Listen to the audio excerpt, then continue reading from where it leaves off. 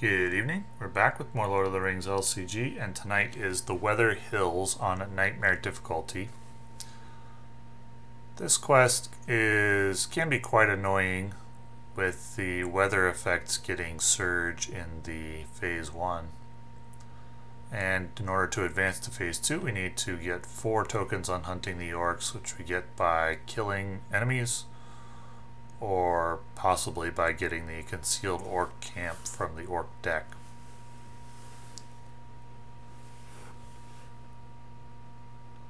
So,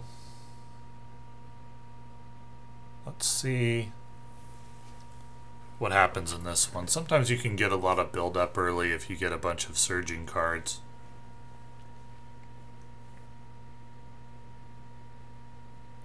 Doesn't start with a lot of threat in the staging area.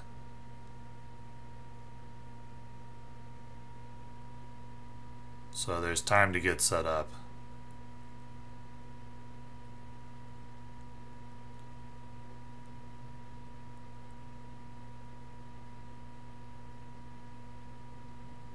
Got a pretty decent setup here.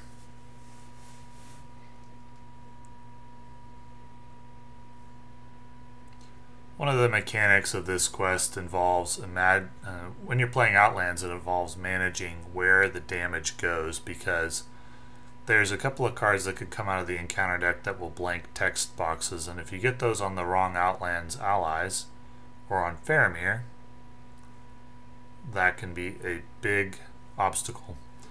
It blanks text boxes of damaged characters, so you want to watch where the damage goes. That weather effect also removes damaged characters from the quest, so you definitely want to manage damage for multiple reasons. And as the first weather effect surges, it surges into the card I was just talking about. You have to deal 1 damage to a hero, and then it attaches to the quest. Treat each character's text box, each damaged character's text box, as blank. Doesn't matter with Denethor. Not too much, anyway. And once I clear the location, I got to reveal a card from the orc deck, and that's going to be an Angmar Marauder, who can sit in the staging area for a turn or two while I get set up.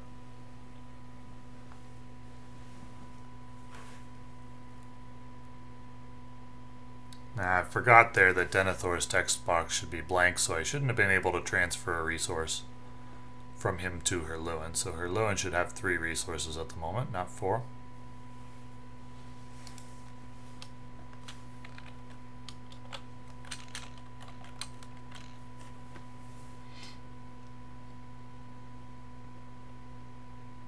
And I'll be working on the side quest, but not really caring whether I clear it or not. So there's a weather effect which adds 8 threat to the staging area. That is quite annoying. So now we're up to 16 or 14 threat in the staging area. I still make 2 progress. Just not going to be clearing out the active location this round.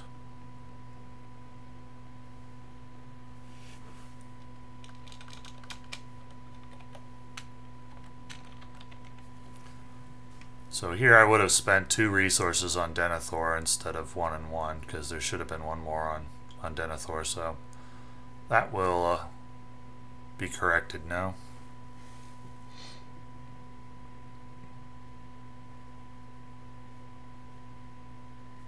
Can't use Denethor's ability for as long as we're in Phase 1, and there's a cold from Angmar on the table.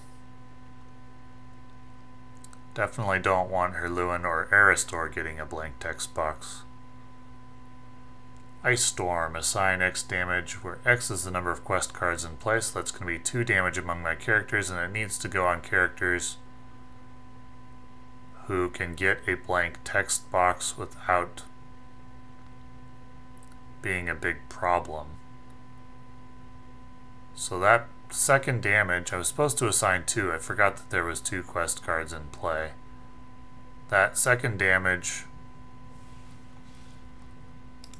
likely should have gone on the Envoy of Pelargir,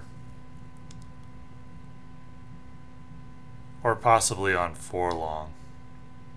Probably on Forlong, which would blank his text box.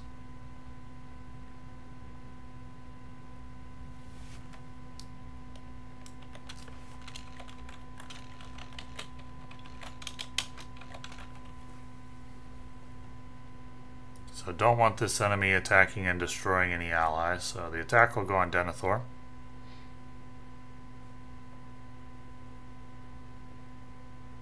So Forlong would not be able to ready here with 1 damage on him, but that's not going to matter.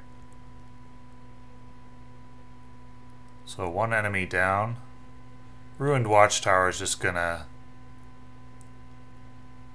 sit in the staging area. But it should have done damage to my characters when it came out.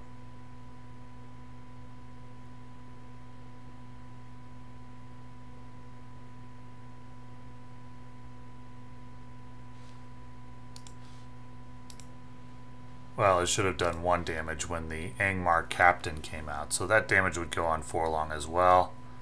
So there should be 2 damage on Forlong now.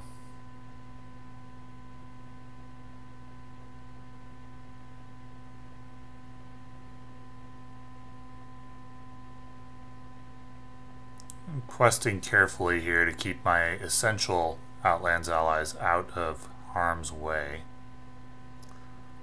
So that cornered orc would deal a damage which would go on the Errand-rider because of the ruined Watchtower.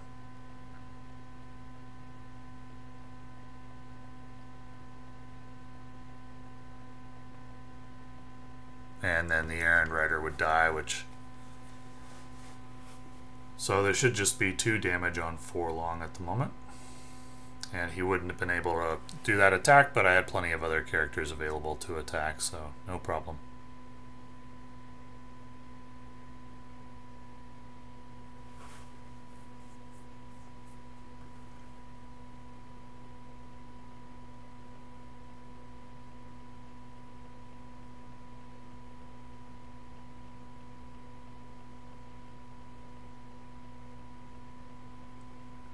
There's another +8 threat to the staging area. You could make a legitimate case for just removing a token from the mission here, but I opt not to do that. I'm going to go ahead and take the 8 threat.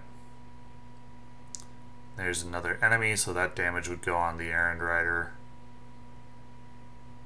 One of the Errand-riders. 1 damage from the ruined Watchtower for an orc being revealed. And I'm going to take on both orcs here.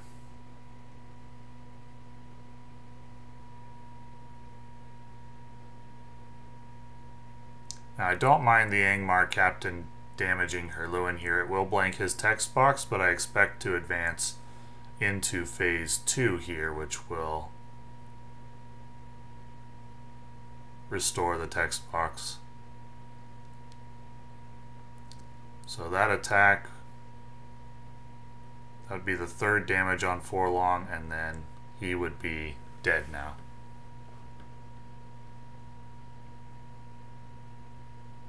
Which is not going to impact the game because I have a strong board state.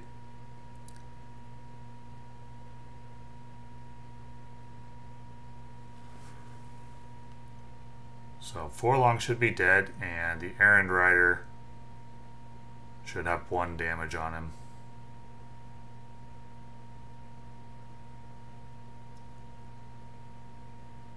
So bring in the side quest and Amon Forn from the out of play area. Orc Ambush is the side quest, and Orc Ambush is going to bring an orc into play engaged with me. And that's not going to proc Ruined Watchtower. Ruined Watchtower procs off of orcs that are revealed, not added.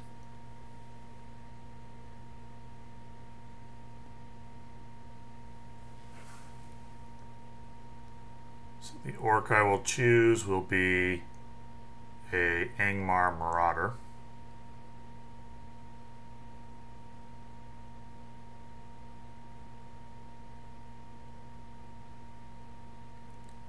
When you progress into phase 2, you end the current phase, so I can't just kill that orc immediately. We've just ended the combat phase.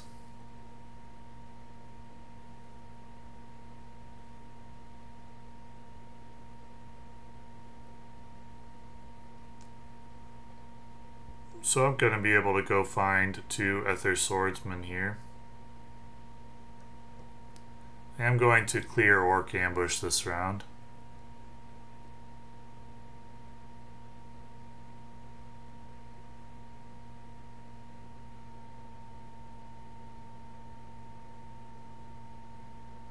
So there's the first Ethir Swordsman, that's good. And then I will spend the 3 resources to go get the second one.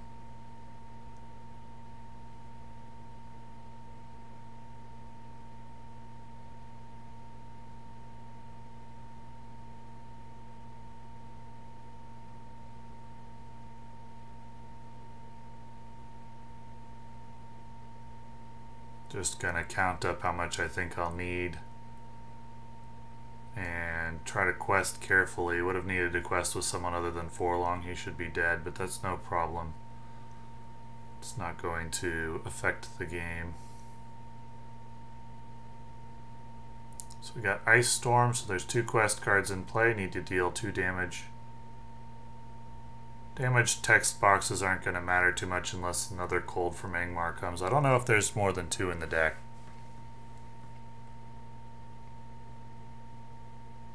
No more surging for the weather effects, which is nice.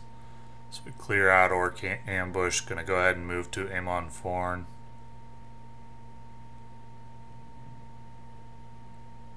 Each damaged character does get -1 willpower, but no problem.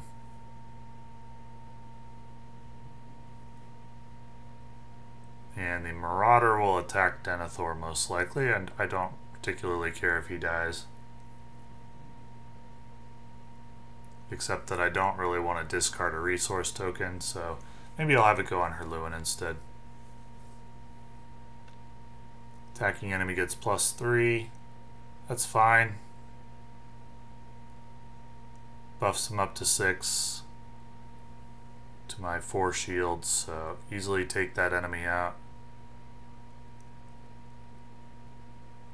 And this should be the final turn, because I have plenty of willpower. I can make all the progress I need in 1 round. Clear Amon Forn and Phase 2B.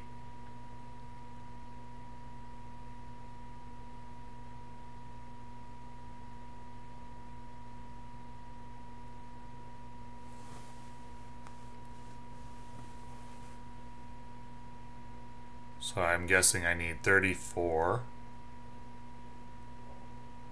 So we get 4 there. Would have needed to commit somebody else instead of Forlong because he should be dead. So probably something like Hirluin for another 4. Got plenty of extra characters. I'm just thinking about what would happen if I got that weather effect that, or an effect that deals 1 damage to all questing characters or something like that. But it would take a combination of 2 cards to deal a damage to all my questing characters, and then blank their text boxes. And I'm not sure if that combination was actually possible. Probably I didn't need to be so careful. But that orc will make an immediate attack from the staging area, thanks to Amon Forn being the active location. No problem. It's going to deal 1 damage to the warrior of Lossarnach, and I have plenty of progress to complete the quest. So, made a minor mistake by forgetting to put out damage from the ruined watchtower, but ultimately no problem. And this is not a very difficult quest, at least not for this particular deck. It's possible for some pretty nasty things to happen if you don't pay attention to where damage is going on your allies, and then you get caught by surprise by Cold from Angmar or something like that. Then you can get into a rough situation with the ally swarm deck. So it's important to play around that if you're going to play ally swarm. Really, it's important to play around it with any deck, I think. Don't put damage on characters whose text boxes you rely on. So, thanks for watching.